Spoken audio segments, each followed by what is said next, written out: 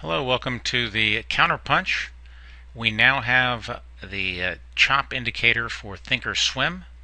You can get it from the download page. Just click on this, and it's a zip file. You see right here?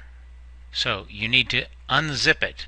If you do not have a way of unzipping it, a zip file, most computers do, then you need to go to Google and search WinZip free download. WinZip free download.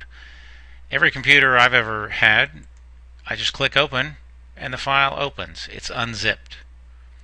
So ignore the fact that this says MPEG, because the instructions here tell you unzip the contents and then go to TOS and edit the studies and import it. So that's what you're going to do. So take this file and put it somewhere.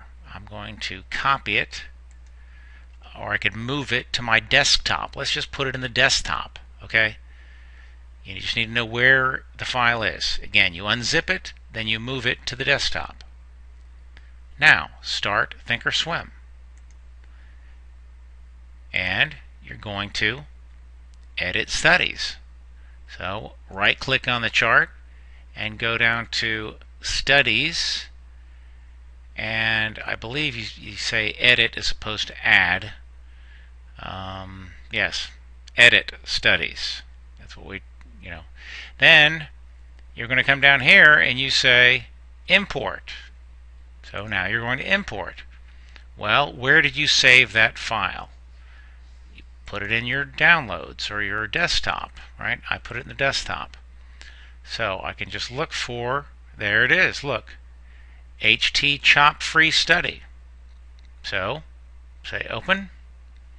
It's now in my indicator list. I could add it to a chart. So I could go down here to the I think it's NPCP chop free, and say add study. Now I've added it.